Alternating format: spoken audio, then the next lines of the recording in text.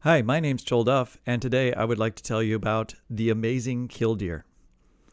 I've spent a number of years watching killdeer, observing killdeer, photographing killdeer, and I want to share my experiences with you along with my photography. So in this talk, I'm going to introduce you to what a killdeer is. I want to talk about how you can find killdeer and recognize them. I'm going to talk about their amazing distraction techniques, how they hide their nests in plain sight. We're going to talk about why do the females and males look the same. We're going to cover a number of different biological topics at the same time that I am showing you what I think are beautiful pictures of a beautiful bird. So all of that coming up and more.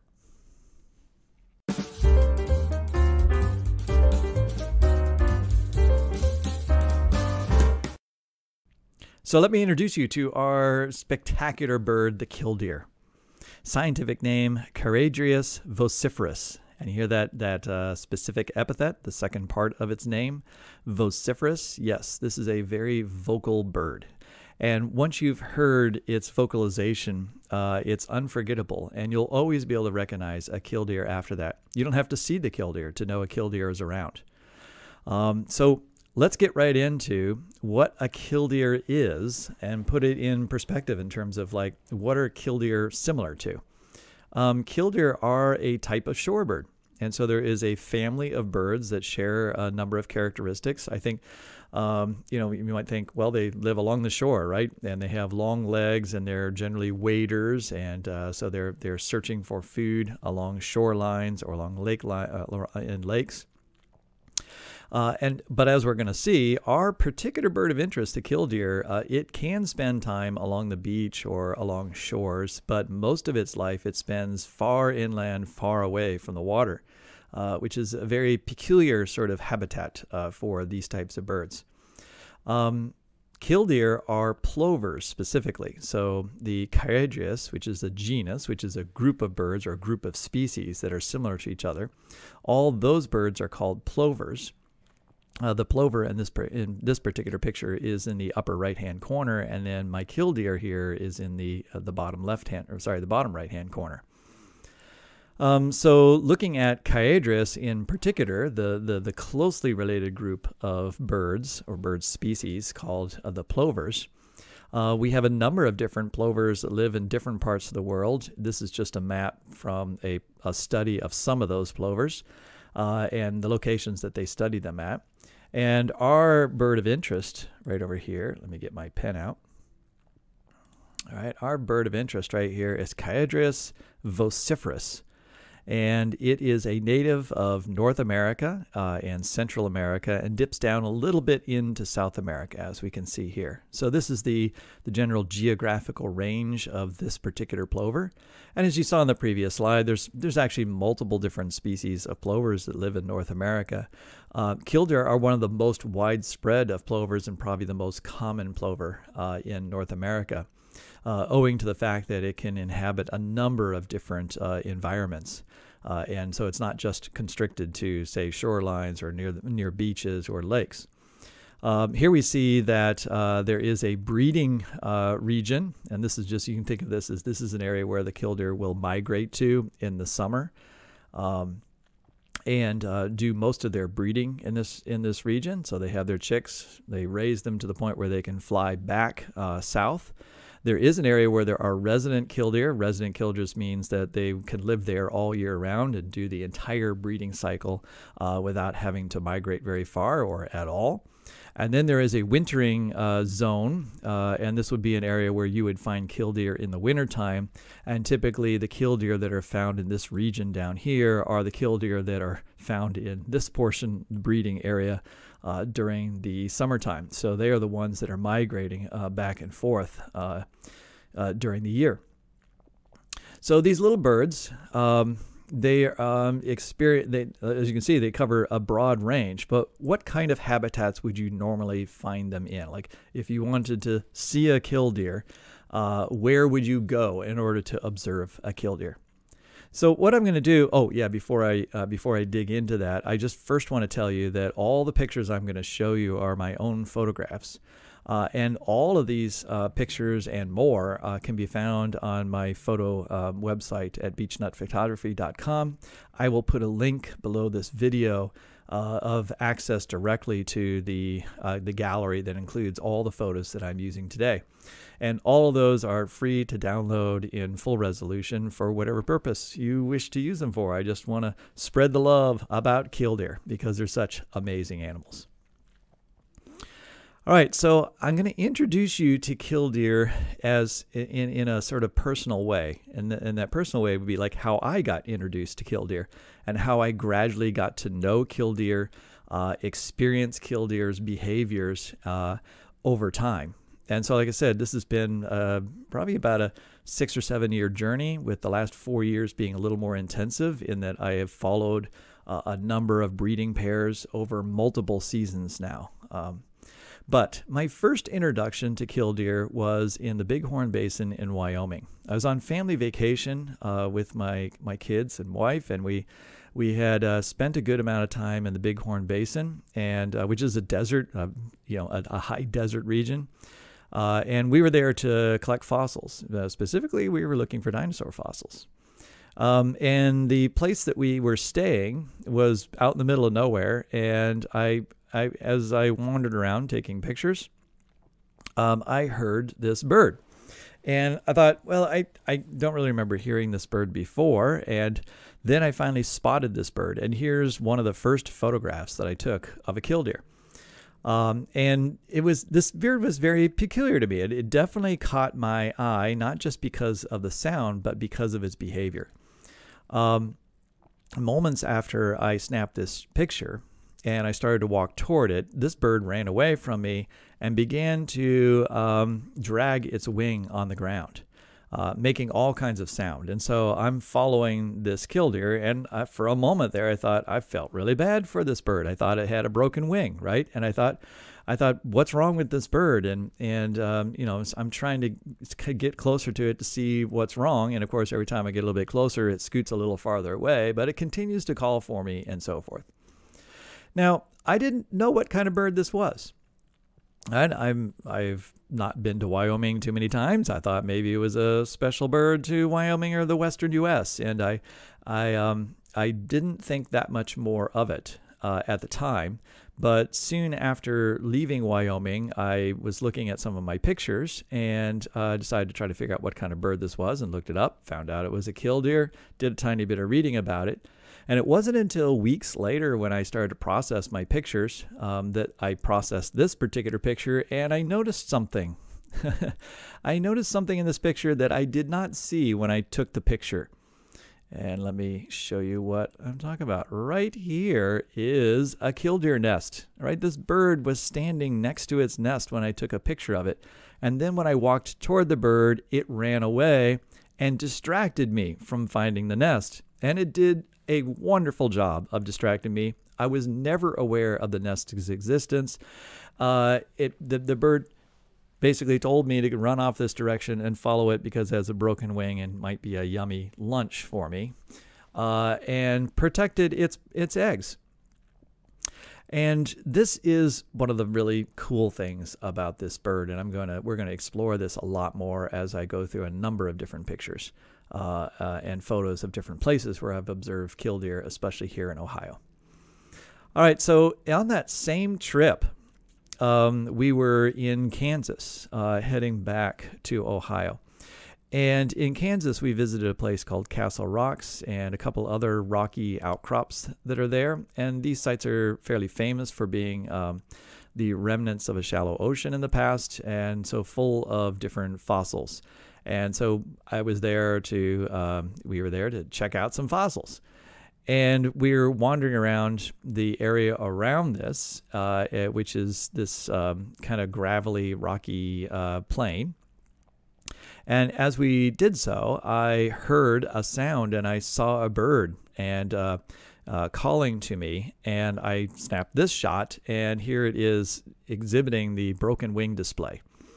And this, by the way, killdeer aren't the only ones to do broken wing display. I had a dove that was there's a number of birds that do this, but I had a dove that was nesting in one of my gutters here at home, and one day I was a little too close to it as I was working on the house, and it flew down from the gutter and onto the grass, and it started to exhibit this broken wing display, right? It's all a distraction method to try to protect what's most valuable to these birds, which is their offspring. All right, so this time I wasn't fooled. All right, I said, aha, I know who you are. I know you're a killdeer, and I know that you're trying to distract me from finding your nest. And so there's the bird over there. I told my daughter, okay, this bird is running off at approximately like a 90-degree angle from me. And so if we just trace back from the direction from which it came and just follow that line, there should be a nest somewhere. So I told my daughter, go look over there in that rocky area and see if you can find a nest. And within a few moments, she managed to identify this particular nest. So now you get a glimpse of, like, here's where killdeer lay their eggs, just right out in the open. This is what the ground looks like all over the place there. They don't try to hide their eggs underneath a little shrub or anything that's in the area. They put them in plain sight. All right, it's like you never think about looking for a nest right below your feet, just anywhere out in the open. Just a little side thing here. The rocks that you see that are in this nest are actually all fossils. These are all broken pieces of fossil clam shells. There were huge clams in this region in the past that were many feet wide. This is the thickness of the clam shells themselves, and even this red material is actually fossilized material. And what's really intriguing about these particular eggs is, of course, you can see the mottled pattern on the surface of the eggs, right? Trying to mimic the textures that are on the ground. So let me give you a little closer shot of that. Get rid of this ink. I even appreciate that you see these little areas here. There's kind of like these little orange spots on the eggs. And those orange spots are very similar to the orangish, iron sort of color in the materials that this nest has been built from. And you see there's not a lot of construction going on with this nest, right? Might have scratched out a little spot, but hasn't brought any material in to sort of comfort the eggs. And this bird needs to incubate. And so the bird's going to be sitting in this spot for a long period of time to incubate these eggs. All right, so that was Kansas, and that was my first time identifying a nest with eggs in it. And so it was the next spring. And the next spring, I'm in a public park in Canton, Ohio. And I'm walking down a railroad track. I'm actually on my way to try to catch my son running in a marathon. So I'm trying to see him in multiple locations, and I'm just zipping along this railroad track to try to get to another location to see him. And out of the corner of my eye, I notice there's a bird running away from me. And I see a bird like run off to the side. And this is, I'm actually like probably about 40 feet away at that point, not as close as the picture is here. I'm about 40 feet away, and I'm walking, and all of a sudden I just see a bird, run off to the side that apparently was around the railroad tracks. And then as I get closer, this bird starts to squawk at me, doing the kill-dee-dee sound. From killdeer is the name of killdeer comes from the sound that they make, and it's a very high-pitched kill-dee-dee, kill-dee-dee. I can't do it. You'll have to go to Google up their voice, and you should do that when you're done watching this video. You should Google up the voice of the sound of a killdeer, because once you hear it, you won't be able to unhear it, and anytime there's a killdeer around, you will know it's a killdeer, and it's great because then you can say, there's a killdeer. Even if you don't see it, you'll know that there's a killdeer in your area. So anyway, this bird runs off to the side, starts to do its broken wing display and so forth, and I say, there's a killdeer nest, and I'm here in Ohio now, and now there's a killdeer here.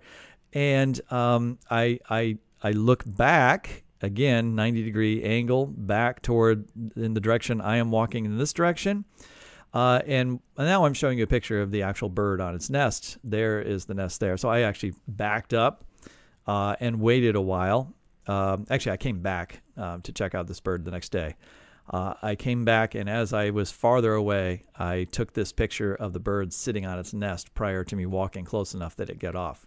So here it is. I mean, would you have seen that had I not pointed it out to you that there's a killdeer actually sitting on a nest right by this railroad? And this is a path over here. All right, so a lot of people walking by in this particular area, and this is in a public park.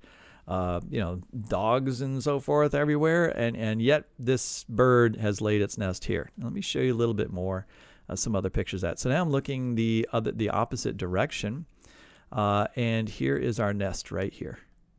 All right, you can just see the eggs peeking up right here, and look how well camouflaged those eggs are. They just look like the rocks. And then if we look a little closer, you can see, like, here's the eggs. Now, they've actually done a little bit of nest construction here. They've sort of added a little padding around the rocks to make it a little more comfortable sitting on this nest. And now here I am looking down on the nest. And so let's make a couple other observations here. One is there are 4 eggs. That's fairly typical for a killdeer. Could be 2 to 4 eggs, but they're going to try to lay 4 eggs unless there's some kind of problem. I mean, if there's not enough resources, you can imagine it takes a lot of resource, a lot of energy in order to make each egg for the size of bird that is laying these eggs. And also, if a nest does get disturbed and say the eggs are destroyed, or the bird needs to abandon the nest for some reason, they'll immediately try to build a new nest and lay more eggs, but then they're rarely going to lay 4 eggs because that amount of extra energy is just too much. And so they'll lay 2 or 3 eggs. I've never seen with 1 egg in it. And by now I've observed at least 30 different nests within a 5-6 mile radius of my home, maybe a 10-mile radius of my home. All right, so now that I had identified a killdeer nest that's not too far away from where I live, I decided I would continue to visit this particular location, right? So I would come back and I took pictures periodically, and I would observe the bird's behavior and watch the parents. And so it's not just one bird, it's actually 2. There's always 2. It's always a pair of killdeers that are taking care of the nest. And as we'll see, we're going to talk a lot about the fact that killdeer males and females look the same and really can't tell them apart. Just looking at them without turning them upside down, looking more carefully. We're going to talk about the male and female responsibilities in terms of taking care of nests. All right, so here's this nest. I watched it for a couple weeks, and at one day I showed up. I had been there the day before. I saw that there were 4 eggs, and the next day this is what I saw. All right, so this is me looking straight down on the nest. One of the killdeer parents had been sitting on the nest. I walked up, it ran off, and here were 4 little baby birds, and these have to be brand new hatchlings sitting in this nest. Now, the thing about killdeer offspring, all right, hatchlings, is that they're considered precocious. All right, so the term is precocious for them. Precocious means that they are born ready to go. Okay, so this isn't like robins or sparrows or doves, or especially most birds that have nests in trees. They have offspring that usually are naked, very helpless, have to beg for food, and the parent or parents have to continually feed them and raise them to the point where they can leave the nest. In this case, these birds can leave the nest within hours of being hatched. So think like chickens. All right, they'll hatch out and then they pop up and they're walking around. The parents can't directly feed these offspring. It's going to be insects and other kinds of seeds and things like that they're going to eat. What the parents can do is they lead them to food, and they teach them how to find food. So here we have one of them that's popped up. Now, what happened in this particular case is, I'm right there. I'm seeing these brand new hatchlings, and I am just standing right above them taking a picture. And both parents are not terribly happy with me at the moment. They're kind of they're circling around me, landing, and then talking to me and so forth. And I spent a very brief time here taking these pictures, and then I walked back carefully. And once I got an appropriate distance, about 50 feet away at least, and then I just sat down and I watched for a while. And the parents continued to kind of mingle around the area, but wouldn't go over to the nest. But they were making all kinds of sounds the whole time. And those sounds aren't all directed at me. They're not all warning sounds to me. They're actually warning sounds to the new hatchlings. They are clearly making sounds to give signals to the hatchlings as to what they're supposed to do. And one of those signals is like, stay put, right? Don't move.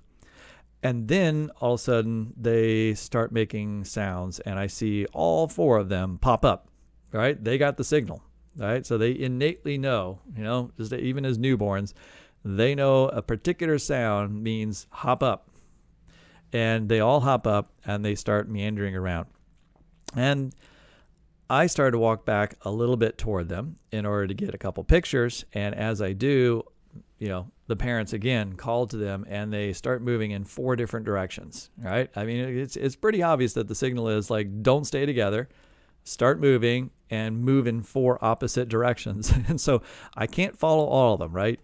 And so here's one that's running along, and yes, they've probably just come out of the eggs not too much earlier, and they can run, and they're just bobbing along. And then as they're wandering around, and I'm probably 10, 15, 20 feet away at different times from them as I'm trying to photograph them, I then hear the parents still continuing to chatter away, and they make a sound, and it's pretty clear that that sound is the hunker down sound again. It's like, running away is not going to do any good, so just sit. All right, and they immediately sit down. I only have 2 in my line of sight at the time, and both of them just suddenly stop, and they just crouch down, and they just sit absolutely still. Right, they're playing dead. There is a little baby bird in this particular picture. There's a little baby killdeer, and that killdeer is right here. It always takes me a while to find it when I look at my pictures again. And it took me a while to find it when I walked up on this gravel. I knew it was there. I'd seen it from a distance, but I took my eye off it to look for the other birds, and when I moved my eyes back, I couldn't remember where it was. So I had to very carefully come up to this area, and I don't want to step on anything. And I'm looking around, and eventually I spot this little baby chick. So now I'm lying on the ground taking a picture, and here he or she is. In all of their splendor, of their little tiny, fluffy, just little bits of fluff, right? Like little beginnings of feathers. No flight feathers, of course, no like that. This is just basically like fuzz all over them. But these little chicks, they're ready to go. They're ready to eat. So that's a quick introduction to my sort of like introduction to killdeer. Well, what I want to do is I want to go through a variety of different portions of their life and look a little more detail at things. So let's look at some nests and nesting behavior and do some comparisons of that. And then we'll go through their entire breeding cycle and show lots more of pictures of baby killdeer because they're just so darn cute.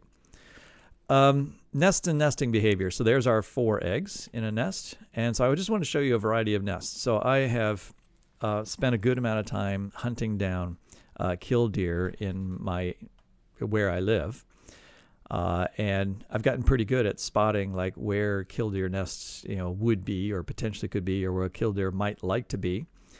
They require open spaces. They require sort of they love gravel parking lots.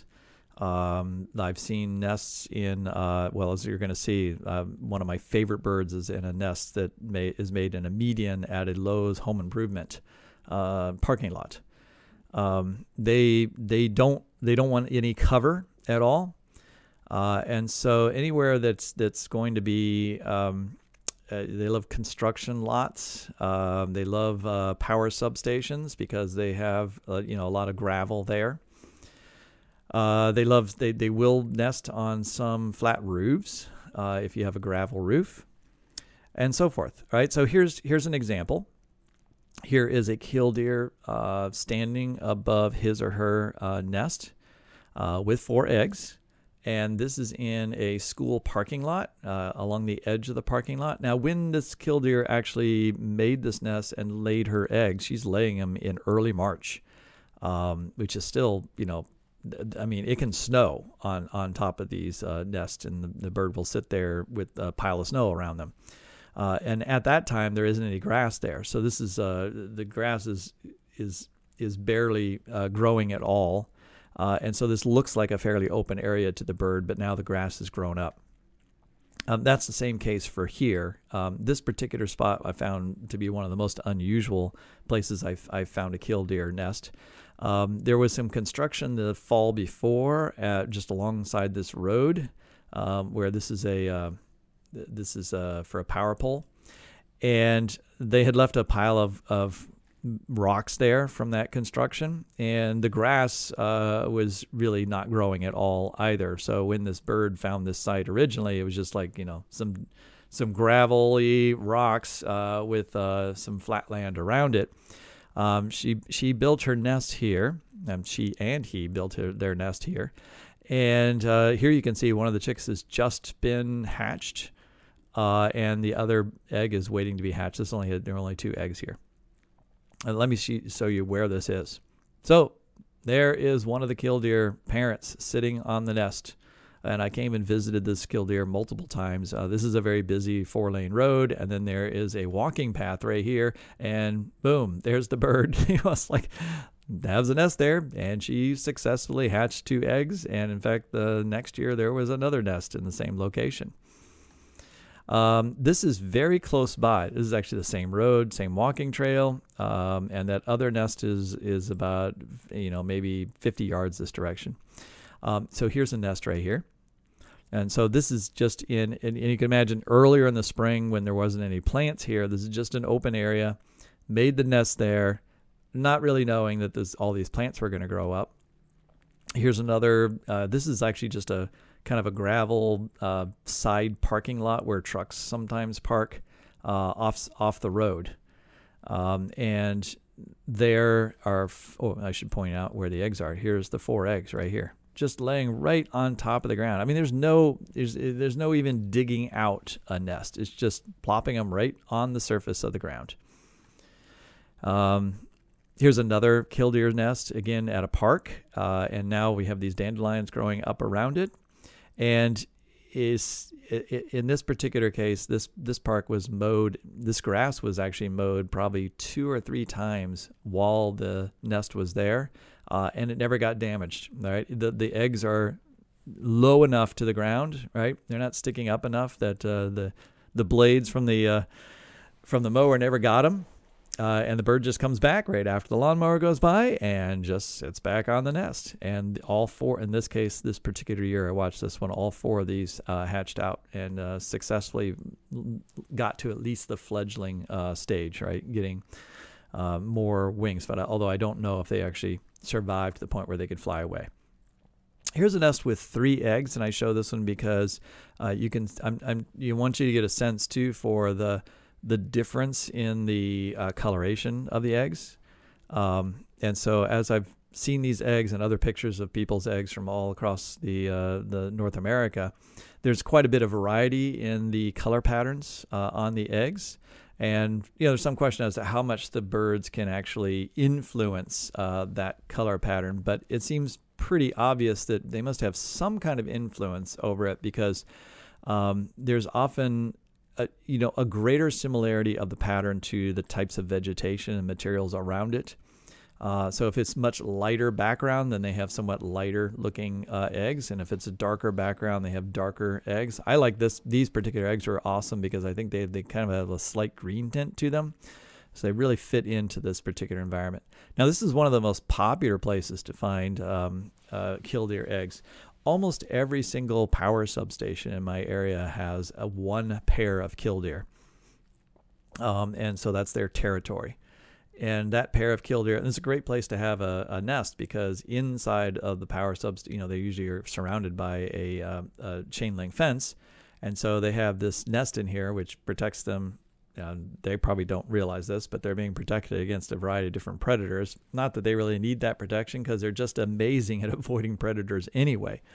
But here's a nest just inside this power substation. So that's a fantastic place to find killdeer. Is a great habitat for them. Once again, this is another set of eggs. Oh, let's go back and look at this one again. You see how much lighter those eggs? I mean, they're big black blotches on them, and then kind of creamy color. And this one is has much. They're not, the blotches aren't as big. There's kind of this greenish hue to it, and you see this. These are lichens. Which is a moss and an algae and a fungus is what a lichen is. And there's just multiple colors in the rocks and debris around here. I mean, this nest is really awesome. Here's one that has that's a little bit browner. This set of eggs is a little bit browner.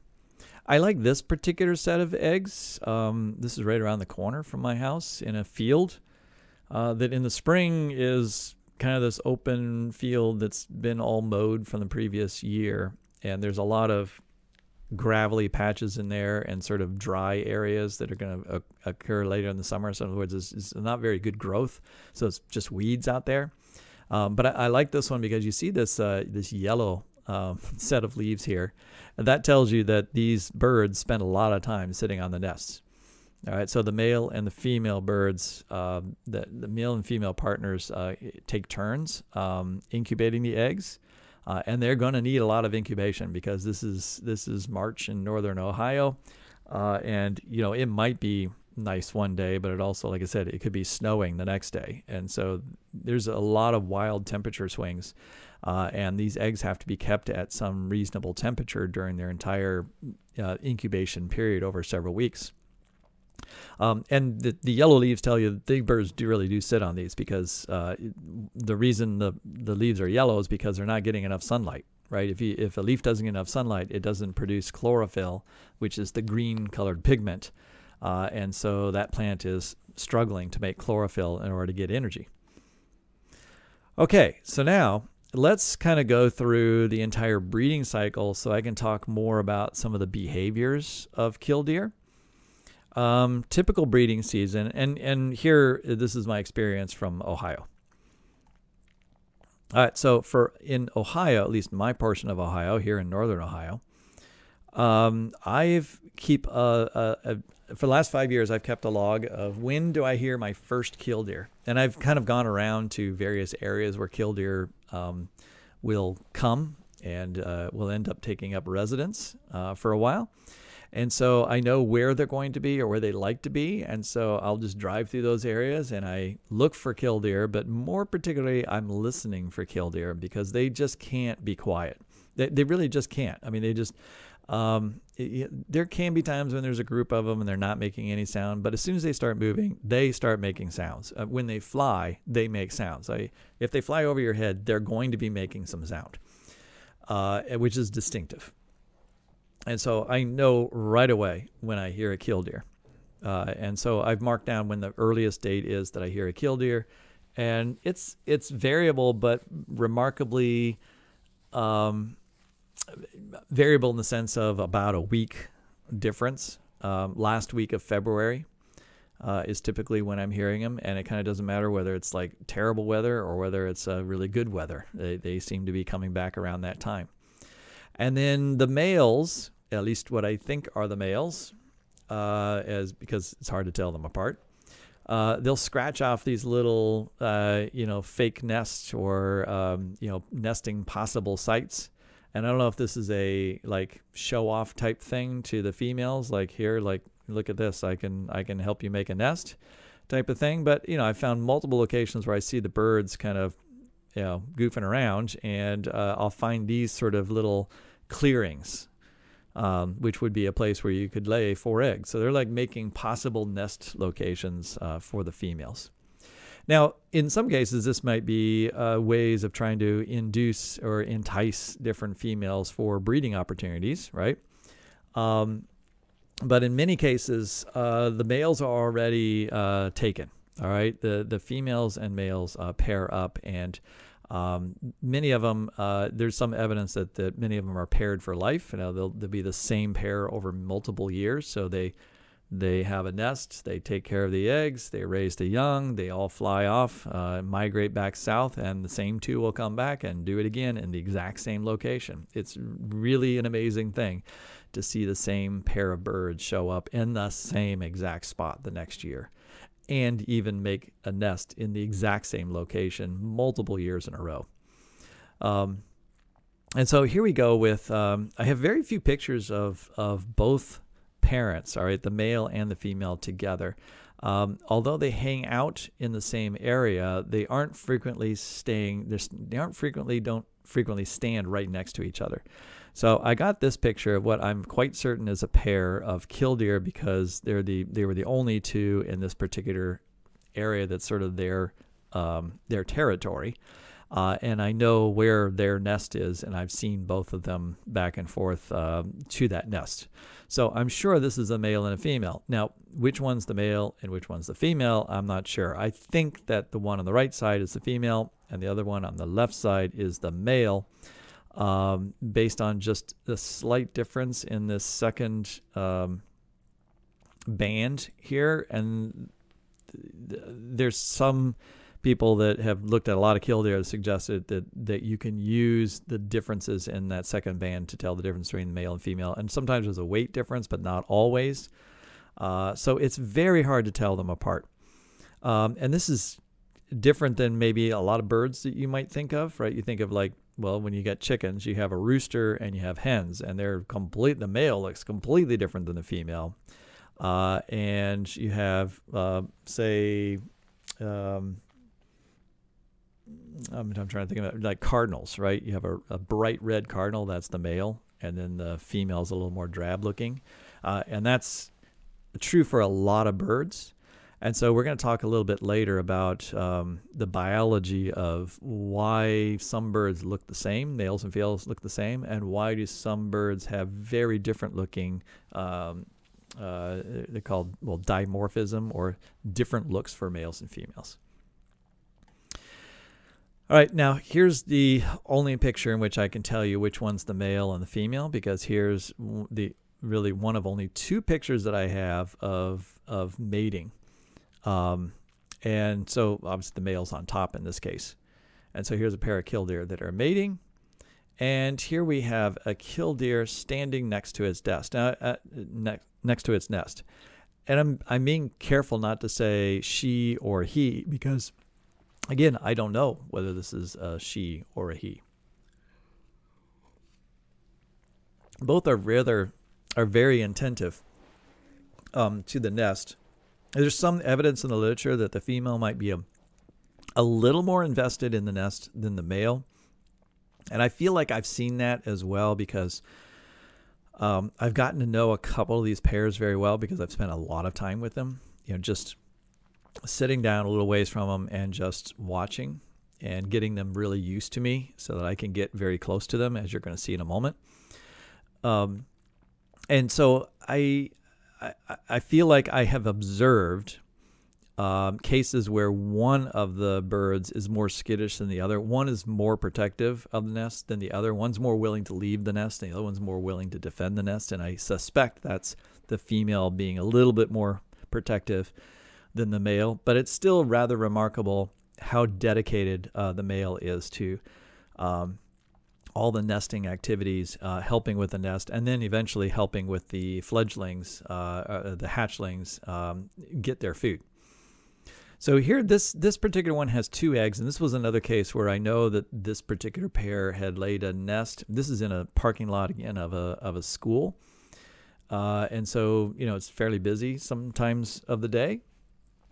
And this particular bird had its nest disturbed, and so abandoned its first nest attempt and then made the second one, and so only laid 2 eggs. Here is possibly the same bird, but maybe the other pair the other bird of the pair, standing on his or her nest. In this case, having their feathers ruffled up, trying to look bigger than they really are, and making a lot of noise looking at me. In this case, I'm actually taking a picture from my car. I'd driven by, and I'm just holding my camera outside the window of the car taking a picture. The remarkable thing is they don't care about cars at all. If I drive up, they don't seem to even notice the car until I lower the window, and then if I put my hand out and they see my head outside the window. As long as I'm completely inside the car, no problem. As soon as I'm out of the car, then it's sort of like, oh, whoa, there's something going on here. But this particular bird typically doesn't leave its nest, though, even if disturbed. So let's show you some defensive displays. All right, so here's a bird, and actually his or her nest is right behind this bird, and so I'm probably about 15 feet away. And it's rearing up, right? And then it's displaying its tail feathers, which look very different in this display than they do just normally walking around. Just trying to like ward me off. And then as soon as I get any closer, going to make a dash either to the right or to the left, not toward me and not back. It's always going to be like basically a 90-degree angle with respect to to my approach angle. And they're going to start doing the other displays, right? The broken wing display, a lot of different kinds of chatter and so forth in order to try to distract me from the nest. Here's this bird that's out in the dandelions, hunkered down. I love that picture. Here's a killdeer that is fluffing out its breast feathers as it begins to settle down on its nest. Here we have a killdeer sitting on his or her nest, and I just like this picture because here's a dove that I'd been sitting there quite a while, and I'm not a bird photographer, and I've always been frustrated by birds because they're hard to photograph. They really are, and I'm a landscape and botanical photographer. Plants sit still for you unless it's really windy. And so I've never really gotten into photographing birds, but I really love photographing the killdeer. They're great. They're great for photography because they sit still, and they can get used to you if you're willing to spend enough time with them. I sat here long enough that even a dove that was in the area managed to walk by in front of my lens, so I was able to get these two birds together. The killdeer doesn't care one bit about these other birds walking by. So now here's a fairly aggressive display, this killdeer, spreading its wings out, vociferously calling at me. Here is an even more aggressive display. This is a bird at a power substation. I'm probably about 15, 20 feet away from his or her nest, and they're flying around, swooping down and then suddenly rearing up with their wings, spreading out their tail feathers, making it look like they're going to charge at me, although I've never had one really ever come within, say, 10 feet of me in terms of when they're upset. Here's the broken wing display. And so this bird is crouching on the ground and usually making kind of a chitter-chatter sound, not the kill-dee-dee sound, but more of a whiny sort of like, oh, I'm hurt, woe is me. Look at, watch me, eat me, don't find my eggs. Now that was the broken wing display from the bird in Kansas. Look how similar these birds are. I mean, this is a bird from Ohio, and this is one living in Kansas. So genetically, killdeer living all over North America. From what I've observed, they're very similar morphologically, meaning their external appearance, but also their behavior is just spot on, every time I see them. So as I describe them, as I read about them in the literature, it's very consistent. All right. So they're all genetically closely related to one another. Now now I want to introduce you to really, it's got to be my favorite bird, killdeer. And I say that because I've spent the most time with this particular bird, or I should say this particular pair of birds.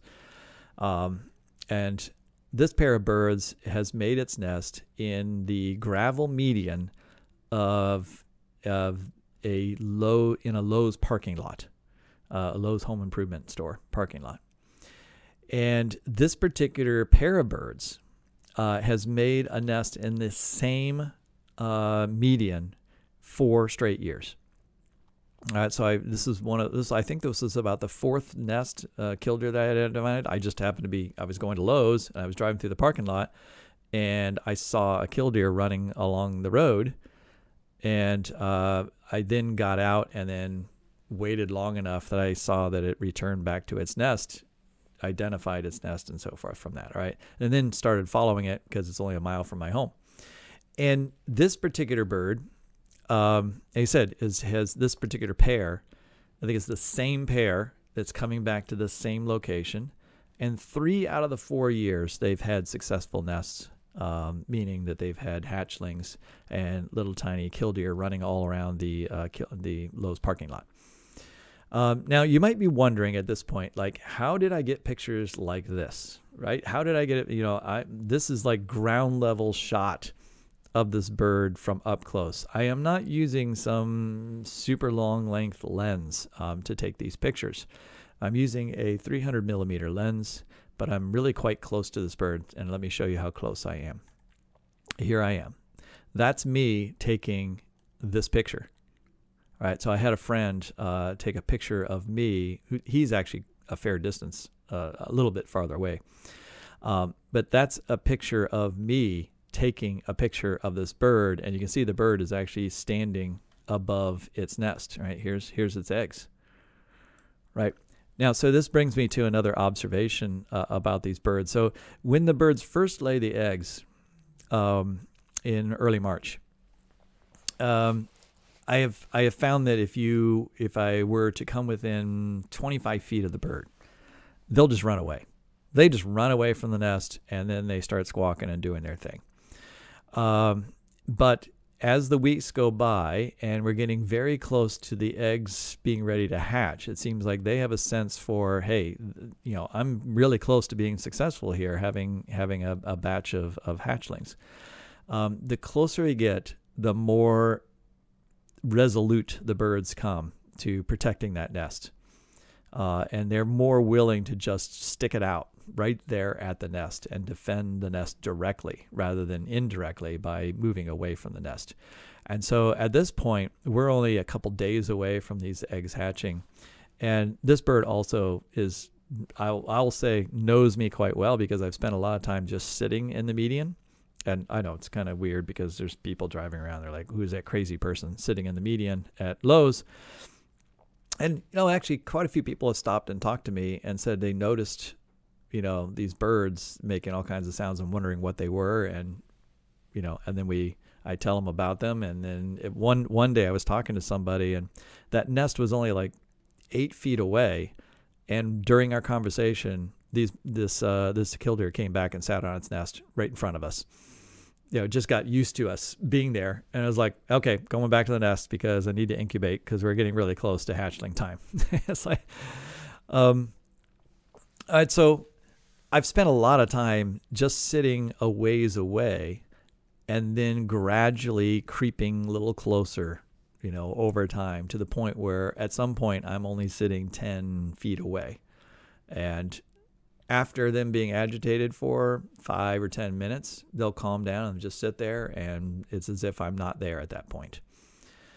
All right, so here's the same parking lot median, and there are 3 hatchlings now in this nest.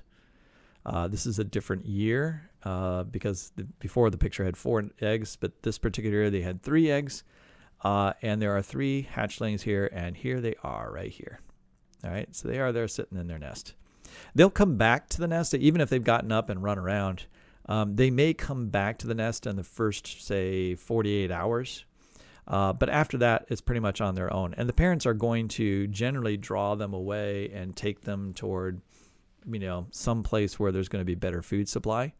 And so they're going to take them off into some grassy field. They're also going to have to try to take them to somewhere where they can get a drink. All right, so undoubtedly, part of what the adults have done is they know the area, right? And so as soon as they're born, they basically lead them to these areas. All right, so now cute pictures of killdeer babies. All right, and these are my friends from the Lowe's parking lot. And this is where I've got my best pictures there because they're so, I'm not going to say they're comfortable with me, but they certainly are aware of my existence and much calmer than the other killdeer that I follow. And so here we go with this cute little baby right here. Look at this little wing right there.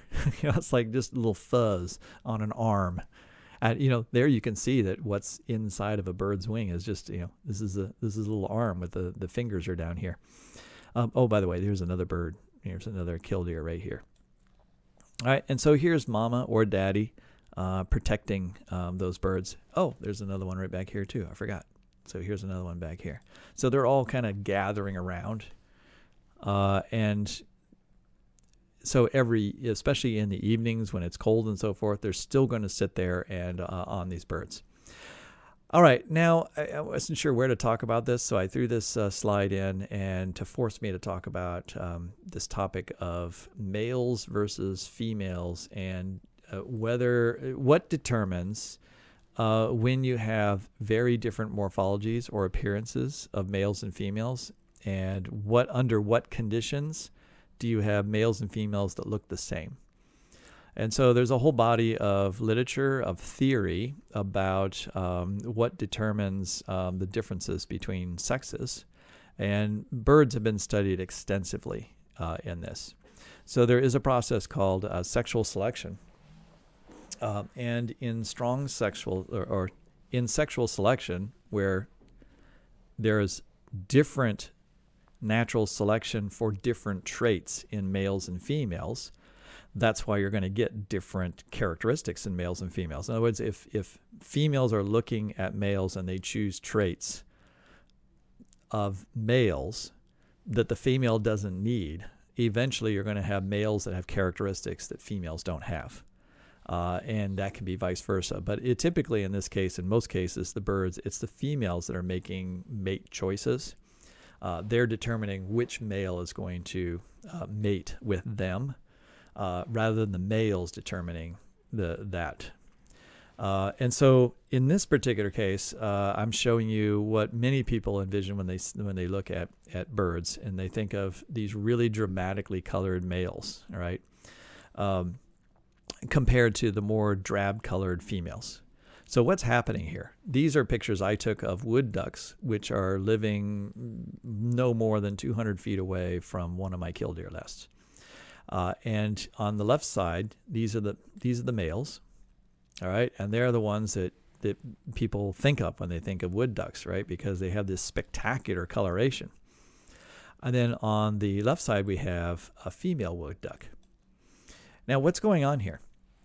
All right, let me tell you about their particular life cycle, and because I'm going to contrast that then with the killdeers, which have males and females that look the same. So in this case, females are choosing males, and they also invest more in their offspring. Right? So what does the male do? The male is competing to be the mate for the female. So the males are essentially competing with all the other males, and they're trying to catch the eye of the female. Right? And it's not just the pretty colors aren't just like, oh, I'm attractive. Pretty colors mean something else. All right, there's a number of studies that suggest that the dark colorations are signs of health. All right, they're an external evidence of the health of the male. Right? What if you're a female? If you're a female wood duck, what are you interested in terms of like what you're going to mate with and what your offspring are going to be like? You want your offspring to be healthy, right? You want your offspring to be well fit for their environment. So how are you going to tell whether you're going to, how do you make a fit offspring? Well, you need to find a fit partner, right? And so if you look at all the males, how do you tell which male is healthier than others? Well, in some cases, males, and this happens in other animals, males may have to compete with each other. And the winner of that competition, like, the rams running against each other, and like, eventually one of those rams is the strongest, and that because they're the winner, that suggests that they were able to procure food more easily. They have better muscle structure. They're a little bigger. In other words, they seem to be healthier, and that might be one of the reasons they're the winner of that competition. And then if you mate with that winner, chances are you're going to pass those particular genes that were better in the environment down, right, to your offspring. So now in the case of these ducks, right, these ducks are they're really colorful, and they don't necessarily fight with each other for females. They're just, extremely vibrant. And this is true for a lot of birds. Where you look at the male birds, they're very, very vibrant. To make vibrant color, you have to be very healthy. All right. If you are not healthy, if you're not getting enough food, if for some reason genetically you just aren't as fit for the environment, it's going to be harder for you to make this really dense coloration. And so the female has an eye for the darkest colors. All right. Then she's essentially picking the healthiest duck. And there's another thing that's going on with a lot of birds, and that is the female wood duck will have multiple partners. She'll have multiple mates. So she may mate with multiple of the male wood ducks. And then, as weird as this sounds, her body can choose which sperm she'll allow to fertilize her eggs. And so she knows which of the males she's mated with, whereas the males, they might think that they're all, like, they've mated with the female, but they actually can't know whether the offspring are theirs or not, because there have been multiple partners, and so the male can't be sure that those offspring are theirs. Now, what does this result in?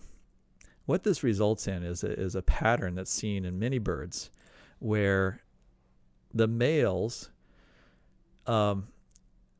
they don't know whether these offspring are theirs, and that gives them less incentive to take care of the offspring. It gives them less incentive to help out, right? So and that's what these wood ducks do. They don't help at all. That's what a lot of really, if you look at birds that have striking difference between males and females, the males often don't have any investment in anything after the sperm production. Right? They are just, to put it fairly crudely, they're actually just sperm delivery devices.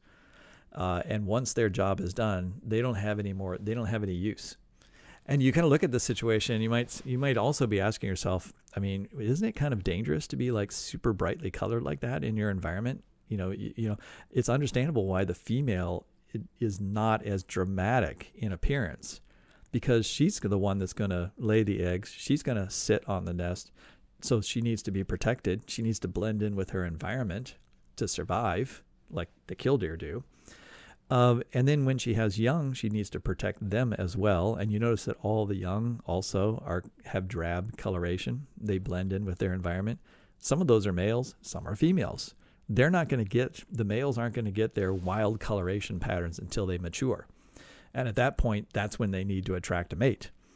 But at that point also, when they get that coloration, it is true, they are in more danger of being taken down by a predator.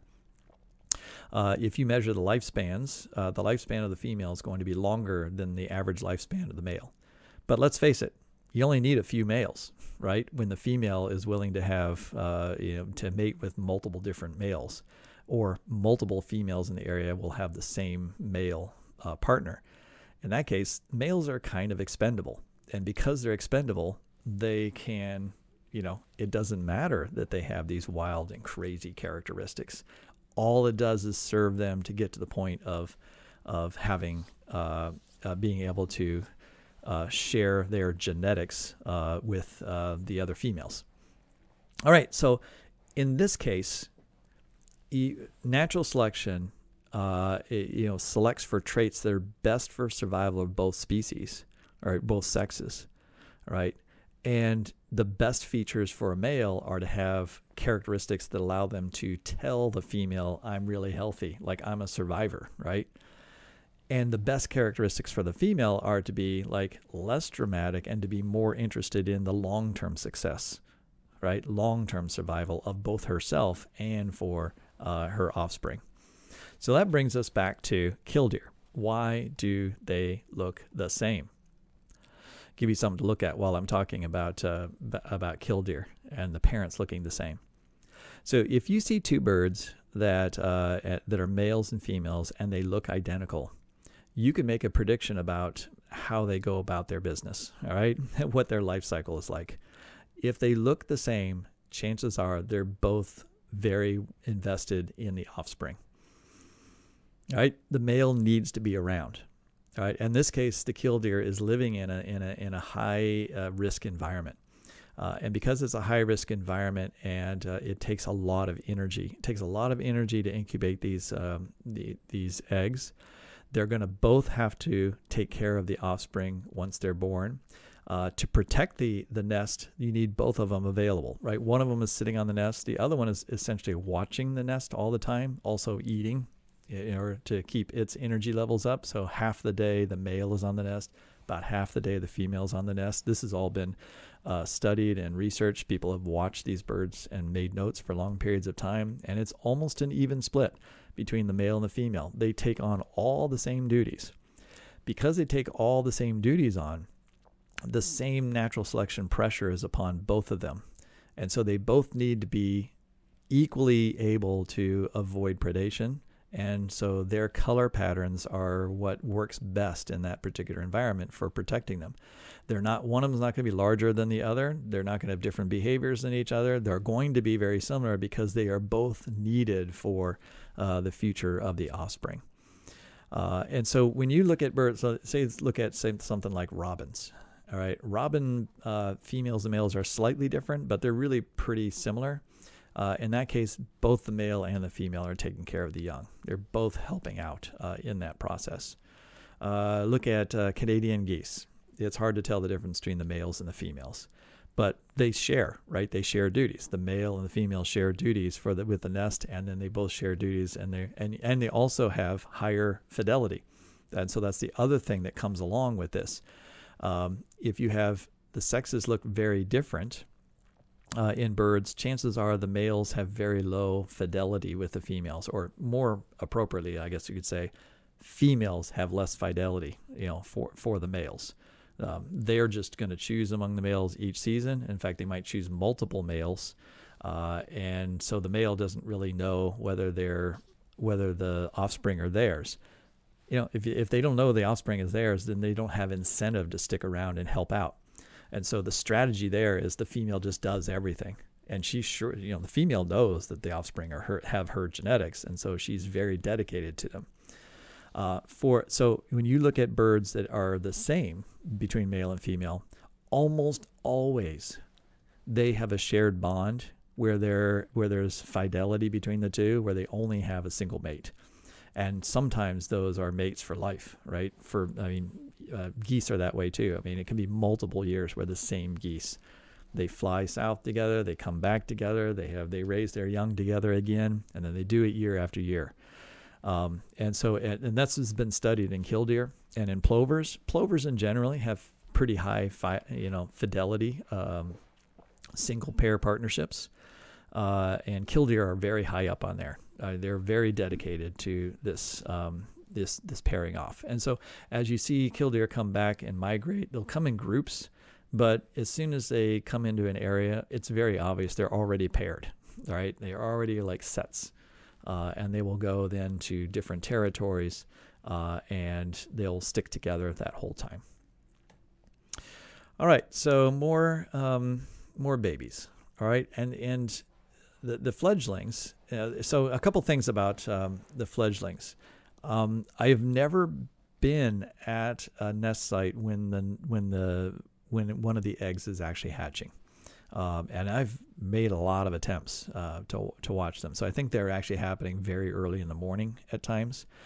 This one has just very recently hatched out. It's still kind of moist. and so it's drying its little fluffy feathers. But again, as like I said, these are ready to hop up and go. And the other thing you see is there's no pieces of eggshell anywhere. I've never seen a piece of eggshell in a nest. There can be one egg sitting next to us. So here's an example. Here's one egg sitting next to a newly hatched bird, and yet there's no piece of egg anywhere. So what happens is the killdeer, as soon as it's hatching, or as it's hatching, I assume, I haven't actually witnessed this, she or he is taking away the pieces of the eggshell and dropping them far away. And the idea there would be that the inside of the eggshell might have more of an odor as the hatching occurs, and so they're trying to avoid predation, trying to avoid any kind of scent. And so I've never been able to collect any of the pieces of the eggshell. I always marvel at pictures like this. All right, so here's this egg, and I'm just amazed that this animal, and look at the size of the feet on this animal. It's so out of proportion. That's what's so funny about these little chicks, is these absolutely enormous wading bird legs that they have. But imagine this whole thing has to be wrapped up inside of this egg, and then burst forth, and there it is. Incredible. Here is my my school parking lot bird sitting on. You can see these two little heads sticking out here, right? Two little cuties right there, and she's still kind of incubating them and protecting them. So here we have them running around. I just, those legs are just amazing. I mean, the leg feels like it's a fourth of their body total weight must be in their legs. Here's my daughter holding a fresh little hatchling that had been running around. So we were walking around and picked her up, him or her up. And I'm not advising that you play with killdeer chicks. We're very careful. I allowed her to pick this one up for just a few moments, and then we set it back down. But I will tell you that this isn't a situation like you probably have heard that, hey, you shouldn't ever bother birds in a nest, especially nests in a tree. Because if the parent smells you on them, they might abandon the birds. That's not going to be the case with killdeer. The parents have. They're just sitting there waiting, and as soon as you put them down and walk away, the birds, they'll give the call, and the bird will hop up and run right underneath the parents. These are very and besides, they're very independent birds already, being precocious, and this is the way with I think with almost all precocious birds. It's like you can, kids play with little chicks from chickens all the time, and it doesn't bother the parents. I'm not espousing playing with killdeer chicks, but I am saying that an appreciation of killdeer and being able to see them in nature and watch them is a good thing in limited doses. All right, don't want to stress these birds out too much. Here's one walking through the water, so our wading bird here, and here I am holding one of these little guys. Yeah, look at those claws, wonderful. Right, and usually when holding them, they're completely silent. They're basically just absolutely still, and the parents are just saying, "Hey, stay still, stay still, stay still." Set them down. They won't try to run away. They just sit there until they get the command. Right, they need to hear the signal from the parent that it's okay. So here's the progression. So if I come back to the same location. These birds usually don't stray very far from where they're originally born. They're usually staying in the same area.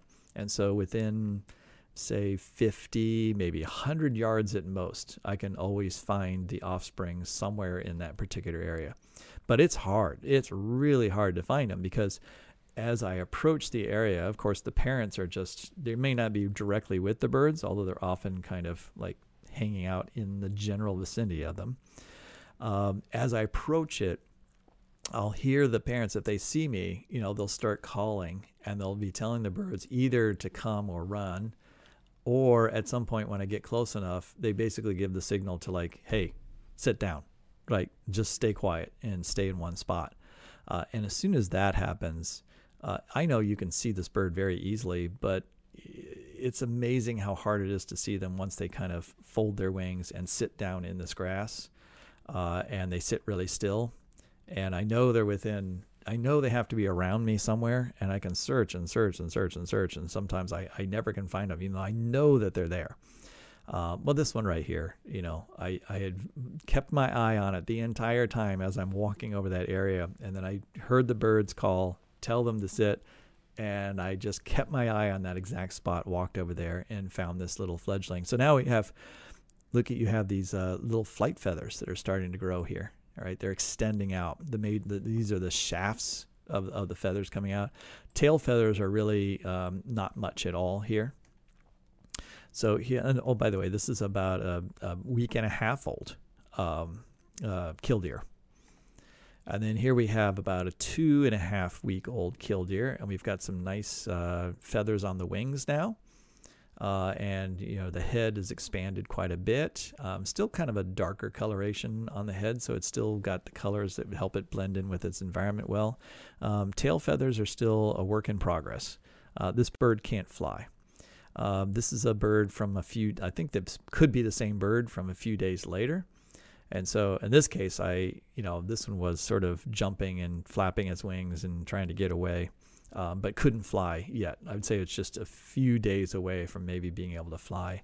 The tail feathers are still actively in the process of growing, but the wing feathers are pretty much about there. So here we are back to our little killdeer. It's one of my favorite pictures of my favorite killdeer parent standing next to this little baby chick. And if you look at other pictures of plovers, of other species of plovers, plovers have similar behavior types. They lay their eggs in similar situations. They look kind of similar. But the killdeer are just especially adept at being around people. Most of the other plovers live in groups, maybe on shores of lakes. But these particular birds have managed to somehow conquer inland areas, despite being related to shorebirds. And like I said, I've shown you pictures where they're in the deep desert, and they're just anywhere there's sort of waste areas. And one of the remarkable things about them is they're not at all rare. In fact, there are probably more killdeer in North America right now than there have been in thousands of years. Well, maybe ever, because their habitats have actually grown. There's actually more habitat space for killdeer than there was in the past. If I think about a place like Ohio, I mean, Ohio is just completely covered with, 1,000 years ago would have been just completely covered with a forest. And these birds do not inhabit the forest. They don't inhabit swamps. They don't inhabit, even along lakes, because they're not going to make their nests in the reeds or in thick areas of vegetation. They only make their nest out in the wide open space. So they need disturbed areas. Well, humans are very good at disturbing areas, right? They're very good at creating waste areas. They love gravel parking lots, construction sites. Like I said, it's like every substation for an electrical substation probably has a killdeer population there. I've seen them make nests out in baseball fields, right, and on soccer fields, and in the gravel around a Olive Garden. They're very adept to handling people. And disruptions. They don't mind cars. They don't mind traffic. So they're good in semi-urban areas, right? But especially in suburbs. And so in a way, they have a lot more habitat than these birds would have had in the past. And so there are a lot of killdeer. And now that I'm aware of killdeer, can hear killdeer, and have seen killdeer, I see and hear them all the time. And my kids will immediately tell me when we're sitting at a baseball game, like, oh, I just heard a killdeer go by. And so don't forget, go Google and find a recording of a killdeer and listen to that. And once you listen to that, you'll never forget the sound of a killdeer. So that's the wonderful world of killdeer. And I hope you've enjoyed my exploration of these birds. I feel like there's so many things I've forgotten to say, but I hope that gave you a taste of the features of a killdeer, the habits of a killdeer, and just how wonderful these birds are. They're very special creations, and I very much appreciate them. So again, my name's Joel Duff, and I'm a biologist by training. I don't study killdeer, but I love observing them. And it's just been a great joy to take pictures of them over the last few years. And so I'm glad to have been able to share that with you. Again, my pictures are at beachnutphotography.com. And if you enjoyed this video, I'll have some similar, I talk a lot about different science topics here. So subscribe to my YouTube channel, and we'll talk to you later. Thanks. Bye-bye.